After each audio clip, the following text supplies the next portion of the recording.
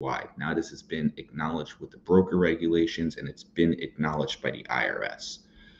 Taxpayers, according to how the Form 1099-DA is going to be filed and according to the IRS, are going to have to default to using the FIFO accounting method, which is first in, first out accounting method. The only time you can use specific identification is if you can specify which units of a digital asset that you're selling. And this has to be done at the time of the sale date. If you've been purchasing Ethereum over 5 years, purchases that you made in different tax lots, you could have put those in different wallets to segregate the cost basis associated with each one of those purchases.